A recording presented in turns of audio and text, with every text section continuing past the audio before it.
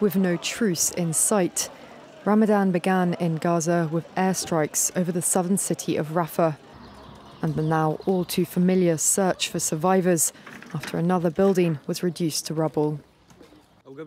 Just 1 hour before the dawn prayer on the first day of Ramadan, in the home of civilians, normal people minding their own business, sleeping in their own homes, became martyrs.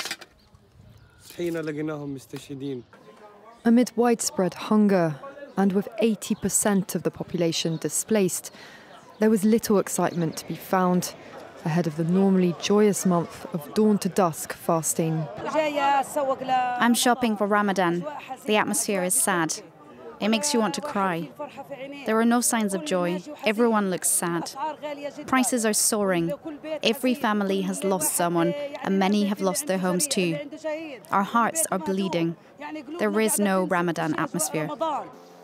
Despite a diplomatic push from the US, Qatar and Egypt, talks in Cairo did not secure a ceasefire in time for the start of the Islamic holy month, which would have included the release of Israeli hostages and Palestinian prisoners and the entry of a large amount of humanitarian aid.